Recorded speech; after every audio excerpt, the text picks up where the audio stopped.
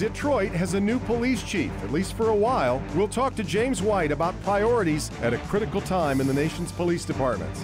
Meanwhile, did his predecessor leave office to run for governor? We'll check the Michigan political landscape where there are burning issues everywhere. Today is Sunday, June 6, 2021, and this is Flashpoint.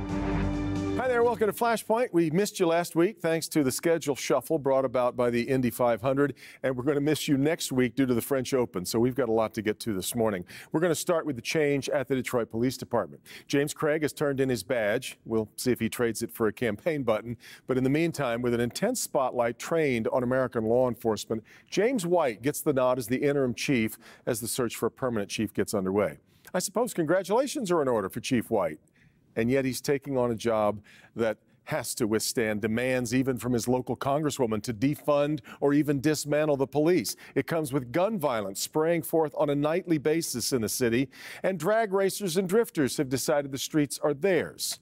What does James White have in mind? We're going to talk with the new chief in just a minute. We also need to catch up on some bread and butter politics. Thanks to Craig's musings about a candidacy, the governor's race is clearly getting early attention, and there's a Detroit mayoral race that is about to intensify too. All happening while the new redistricting commission is at work, and I don't know one Michigan political watcher who has the slightest clue as to exactly what they're going to deliver. It's all coming up too today on Flashpoint.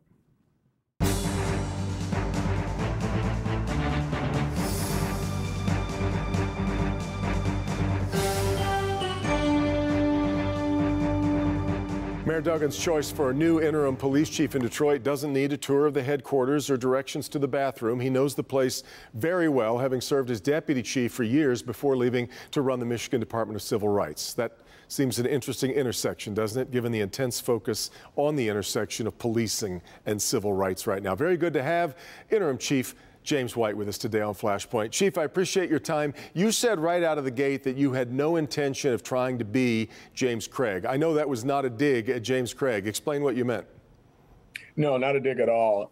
James Craig is probably one of the most popular chiefs in my career with the Detroit Police Department. He arrived at a time where he was clearly the best chief we've had at the right time in the department's history. So, you know, to try to fill his shoes is not really something that I've got my desire to do. I mean, I think that I need to learn from the chief some of the things that he did in the organization at a time when we needed the leadership that we received. But to try to impersonate James Craig is just not that I think is advisable. You know, for all of his popularity, and clearly I think a lot of people felt there was terrific leadership, especially last summer of the department, but he leaves office at a time when there is this massive spike in gun violence all over a lot of American big cities, including the city of Detroit. What do we do to get a handle on it? Yeah, it's an unprecedented time in history. Certainly, like you've indicated, Devin, around the country right now, we're seeing a spike in violence, particularly gun violence. Here in Detroit, we've seen our increase as well. Gun violence is everywhere. We have to focus, redouble our efforts, put boots on the ground. Certainly, everyone who can patrol needs to patrol, engage the community. There are areas in our community where the spikes are a little higher than other areas. So we certainly have to make sure that we are not only out in force, because you're not going to be able to arrest your way out of this problem, but it's going to require some community engagement. It's going to require knowing what some of the problems are, some of the hot spots, and truly engaging our community. Chief Craig never really enjoyed talk about fewer guns. He's a pretty full-throated supporter of the Second Amendment. I know a lot of people, you must hear from all the time, from people telling you that there's just too many guns around. Do you part ways with Chief Craig on that at all? Well, I don't know if it's necessarily a part ways. I think two things can be true at once. You can have support of the Second Amendment, but at the same time, responsible gun ownership, safety is paramount. I mean, we can't have the situations that we're seeing now. We can't have people attempting to resolve disputes with using weapons. I mean, you've got simple arguments that are resulting in gunplay. The unfortunate circumstance a few weeks ago, a young lady and getting gas at a gas station, and two people have some conflict, and they get in, exchange of gunfire. and this 18-year-old is struck and killed. I mean, that's absolutely unacceptable. I mean, that's horrible. This young girl will not get an opportunity to go to college, get married, have a life by virtue of stopping and fueling up at a local gas station. So I don't have a problem with responsible gun ownership. I have a problem when people decide to use a weapon to resolve a very simple dispute. We have, as a part of the city that you now will have to police, is represented by a congresswoman who has famously said that we need to get rid of policing, we need to get rid of mass incarceration. You just left a position where I know across your desk almost every day you were reading complaints from people who felt that they'd been handled inappropriately or even criminally by police. Tell me a little bit about what you hear and what you intend to do about those who say we need to defund police. Well, let me start by saying I don't support defunding the police. We have a great relationship with our community here in Detroit. We have to simply assist the police and add components to policing to ensure that the police are put in the best position to be successful. Now, that's not to say that I don't support reforms. I mean, reforms are necessary. Anyone who thinks that they're simply not paying attention to some of the issues that are trending around this country. It's certainly what culminated last year with the tragic murdering of Mr. Floyd speaks volumes to where we are as a society. So to say that reforms aren't necessary is not an appropriate comment. But I think reforms are specific to the community in which you're serving. Reform is not a broad brush approach. When I was at the Michigan Department of Civil Rights, having retired from Detroit Police Department as an assistant chief, I spent a lot of years working with our consent judgment, 11 years in fact, and we were able to build model policy in the Detroit Police Department, and model policy being policy that is best practice compared to other agencies around the corner or around the country. And what's important with that is if you have an agency that is progressive, that has model policy, and that holds this agency accountable, you're able to responsibly police a community. Now, if a situation arises where you get it wrong or something happens or there's a problem in a policing agency, you hold the officers accountable. Yeah. I mean, you certainly have to support the officers. You have to get out front and make sure that the officers are supported and upright. But equally as important is the idea that when something is wrong or something goes wrong, that you get out front and that you're transparent with the community. So when we talk about, defunding the police, I think what we need to do is really define that as what we're talking about. Certainly there are times where we can have situations where policing needs to expand how it does its work. We have a tremendous issue with mental illness in our country. Yep. Detroit is not unlike any other major city. We know that we've lost 16 mental health facilities in the state of Michigan in the past 15 years or a little bit longer. What happens to those needs? Those needs don't go away because the facilities aren't there to support them. Well, in fact, Chief, you and your officers are the front line of mental health, too often, Absolutely. Mental health service. What do you do about that? Absolutely. Well, it's very difficult. I mean, the late Benny Napoleon and I talked a few years back about mental illness in incarceration. And he was telling me that, over 70% at the time that we talked of the people that he had in the county jail had some form of mental illness nexus. Yeah. And it's not necessarily being treated, which is why they are interacting with the police at a higher level. I'm happy to say here in Detroit, we have implemented a CIT program. I'm hoping to grow that program, expand that program. But getting back to your question, I think there are so many different components to what makes for a successful police department. You can't do it without community. You absolutely should not do it without community. You can't do it without responsibility, and you can't do it without transparency. And I think that those are really the foundation or the building blocks to a successful policing organization.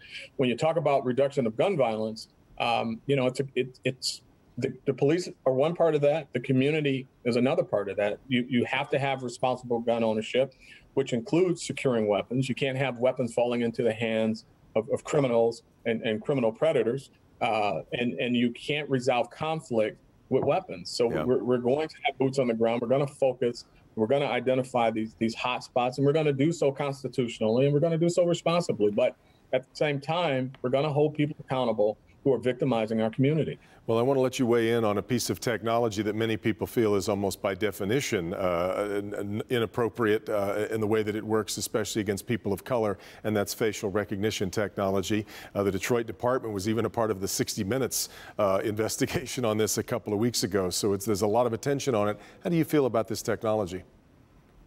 Well, I think the technology, if used responsibly, can be a valuable tool for law enforcement. But again, it comes back to responsible use of the equipment. You have to have policy in place, you have to have accountability, and you have to have trained experts, which we do here in Detroit, to use it. And you also have to have some parameters for its use. You can't have random facial recognitions observations taking place, which Detroit doesn't. What Detroit has and what we have here is specific crimes that we will use the technology to attempt to identify a predator or a criminal. But we're not using this tool indiscriminately. We're not using the tool irresponsibly. And we have people here that have been trained, have received the highest level of training. And then there has to be a process in place to check their work. So there has to be peer review in the process. And you have to have policy that holds the user accountable if there is an error. But I think that if used responsibly, the tool is a very valuable tool, should not be used indiscriminately. Here in Detroit, it's used for specific high-profile crimes, violent crimes, and the like, but not indiscriminately for misdemeanors and lesser crimes. I probably don't need to ask you this. You would like to continue to be the police chief. You'd like the job on a permanent basis, correct? Absolutely. I mean, I would love to be the police chief for many years to come for the Detroit Police Department and for the citizens of this great city. But I'm not going to get distracted worrying about a process. Sure. I've got crime to fight. It's 90 degrees for the next 3 days. You know, we're all emerging from this COVID situation, and we're starting to stretch out a little bit. We want people to safely enjoy our community. But I'm not going to focus on what's going to happen with the process that I can't control. I'll be there to interview, but we'll let the chips fall where they may. I'm going to focus on this crime reduction. I'm going to target this gun violence, and we're going to see if we can do something about this illegal drag racing in the community. That's a massive problem, too. People are out of patience on that. Chief, so good to have you on Flashpoint for the first time. I hope not the last time. We'll talk to you again soon. Take care. Yes, sir. Thank you, Devin. Have a good day. You got it. Interim Chief James White will continue next on Flashpoint with our political roundtable. Don't go away.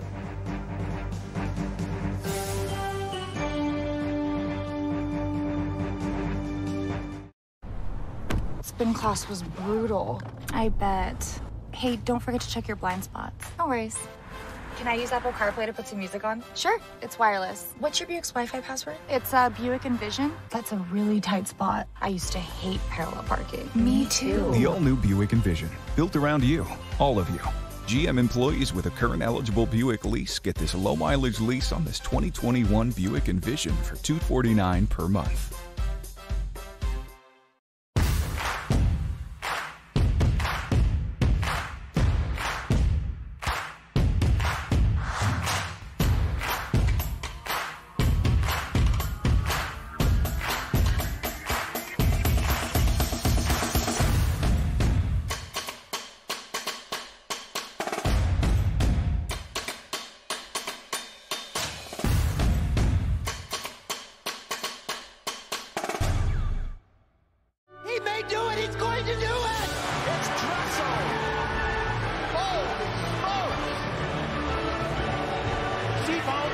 Get on this team.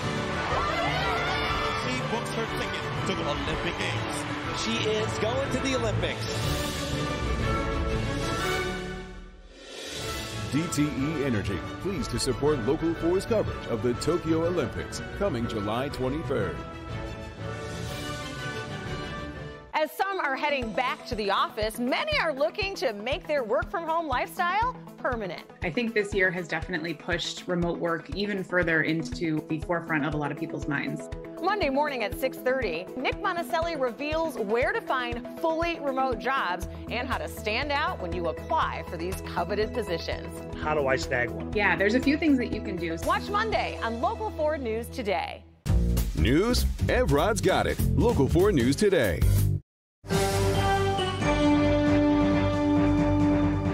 We are way behind on political talk on our program, and it's, of course, always been the lifeblood. So let's bring in this morning's political roundtable and kick the football around a little bit. Good to have with us Nolan Finley, editorial editor of the Detroit News. Steve Mitchell is pollster and analyst for Mitchell Research. Below him, Jill Alper of Alper Strategies, and Stephen Henderson, the host of Detroit Today on WDET. I'm really curious, gang, about just your general take on how. Let's start with the national picture. We had a poll. We've seen a couple of polls come out this past week, Nolan. One of them showed us that 53% of Republicans believe that Donald Trump rightly won the last election. How in the world do we move forward and get everybody on the same page for just about anything, if that's where we're going to be? I think that'll take care of itself as the Republicans start refocusing more on 2022 and prosecuting that election and forgetting about the last one. When their mission becomes beating Democrats, I don't think it'll be hard to bring them together and get them looking toward the future. It happened with Democrats in 2018, obviously. Coming out of 2016, I bet you'd have found an equal number of Democrats who thought that election shenanigans elected Donald Trump in 16. So I think Republicans will be focused on the future very quickly. I'll have to dig back through some polls. I don't remember seeing anything quite that dramatic. But Jill, let me give you maybe a statistic that maybe even is more eye-popping. About 23% of Republicans apparently believe that the left in America is led by a group of satanic pedophiles. This QAnon theory has taken hold that no amount of truth serum seems to dispel. Yeah, I don't know what to say about that, Devin, and I'm not sure there'll ever be voters who are open to voting for a Democrat. But what we do see in this country right now is Democrats leading at every level, the White House, the Senate, and the House. And here in Michigan, our top 3 constitutional offices.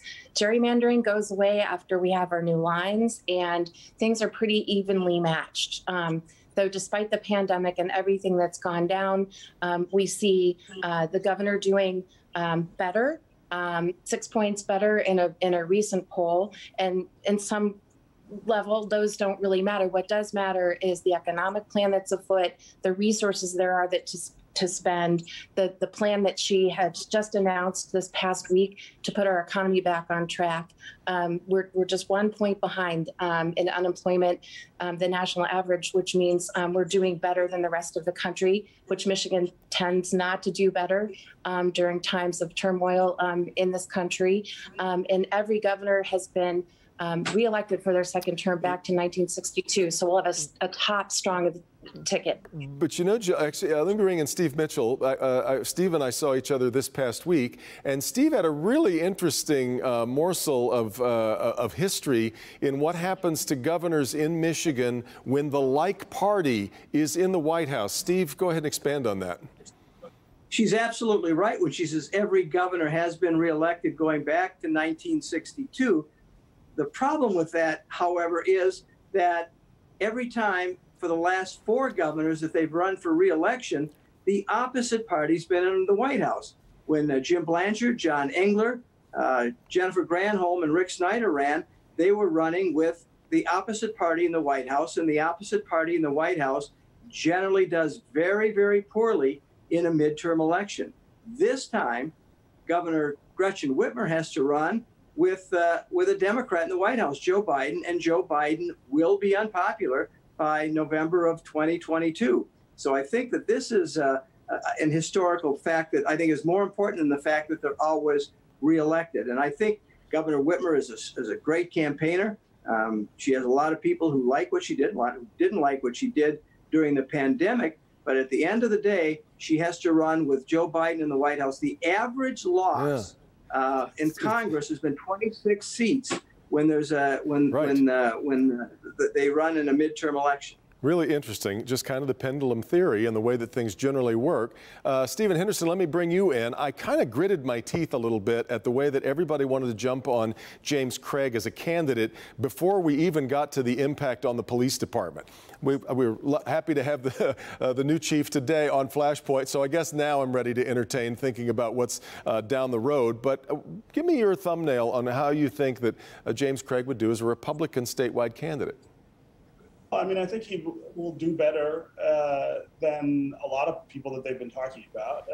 You know, he is a popular figure because of his record in Detroit, but also because of his pro-gun stance. You know, somebody that supports Donald Trump, who is popular in the Republican Party. I think if he has a weakness, it's the fact that, you know, I mean, he's never been elected to anything before. He's a police officer. He's not a politician.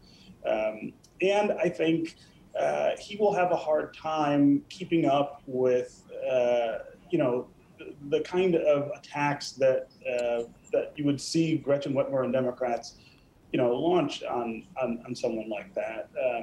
I don't know that he can kind of go toe to toe with the clever kind of rhetorical advances that Gretchen Whitmer has become really good at. She's been missing some of it on this Florida flight controversy. Yeah, they've been tripping over themselves on that. You know, I also am sort of intrigued by this floating of Candace Miller as, you know, a potential lieutenant governor candidate for him. You know, that seems the flip to me. If you put Candace Miller at the top of that ticket, I think you could really give Whitmer a run for her money. Now, Candace Miller has said over and over she's not interested in a governor. I don't know why she'd be interested in lieutenant governor, but a Miller-Craig ticket, I think, would have some Democrats pretty scared about next year. So I'm not sure what you'd make of Craig Miller. Well, but before I get back to Nolan, Jill, I would imagine a Candace Miller candidacy might concern you more than a James Craig one. Sure, just because she's tested, we know more about her. She's vetted, but it doesn't look like that's going to happen. I agree with Stephen's assessment. Yeah, 100%. She just seems very run resistant. But Nolan, then we have seen people come out of law enforcement, and they have administrative experience. They know how to run things. We've seen that with Warren Evans running the county. But to not have legislative experience, that's a problem, isn't it? Well, it is. I mean, every candidate has some deficiencies, and I talked to Craig last week for a column, and he acknowledged he knows a whole lot about policing, but one of the reasons he hasn't jumped right in as a announced candidate is that he realizes he has a lot of work to do on other policy issues, and he wants to be fully prepared. Now, he's betting that law and order, public safety will be a major issue in 2022. I'm not so sure that's true in Michigan, but yeah, he understands he's got a lot of work to do, but he also has the advantage of, at this point, of having really an impeccable character and honest, transparent, and he'll be running against a candidate who's deficient in those areas. So, as I said, they'll both have pros, they'll both have cons. Did somebody jump in there? Was I here? No, Go ahead. I would think that the advantage you'd want if you were running James Craig, you know, Bill Schuette got about 3.5% of the vote in Detroit last time. Maybe you raise that to 4 or 5. Yeah. I think Steve. I think you know, Gretchen Whitmer won Macomb County. I think James Craig could really take that away or take away the lead there. I'm just about to run out of time. I want Steve. You told me this past. I think a lot of people, Steve Mitchell, believe that every election between now and 24 is about Donald Trump. You don't think so? I don't think this election will be. The last 3 have been about Donald Trump. This one will not be, because Donald Trump's not president anymore and he's not on the ticket. Now, he may be again in 2024. I don't think this is going to be an election about Trump. I think Craig has the ability to maybe get 8, 10, 12% out of the city of Detroit. He is very popular, and I tested him years ago on some polling in the city. So I think he's a strong candidate. We've seen law enforcement officers move from sheriff into executive jobs in Wayne County, so he may be a good one running for governor. Gang, I got to leave it there. I'm all out of time, but long before I ran out of questions. Take a quick break. We'll wrap things up for Flashpoint right after this. Whether your loved one is in surgery or the ICU, I'll be right there. When you need a lawyer who doesn't take a fee unless they win, I'll be right there. Lee was right there when my wife got rear-ended in Detroit, and he got her $200,000. Call me. I'll be right there.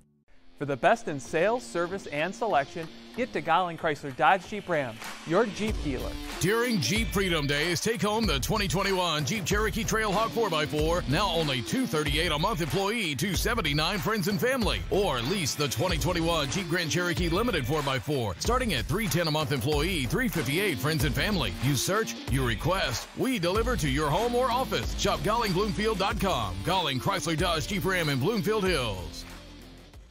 I've never seen people pick up so many shifts.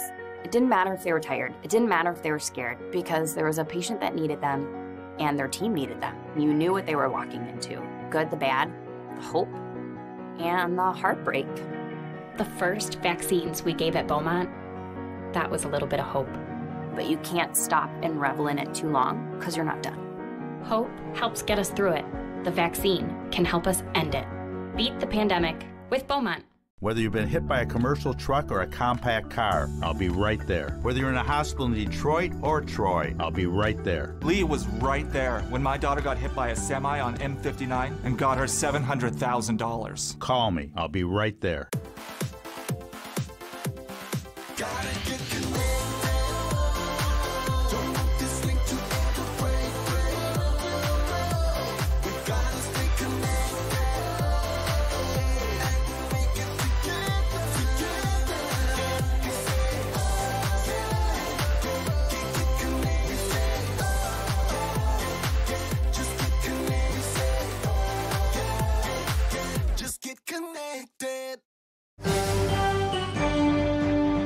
And just like that, we are all out of time. Thanks so much for being here. We will miss you next week. Enjoy the French Open. We will see you 2 weeks hence on Flashpoint.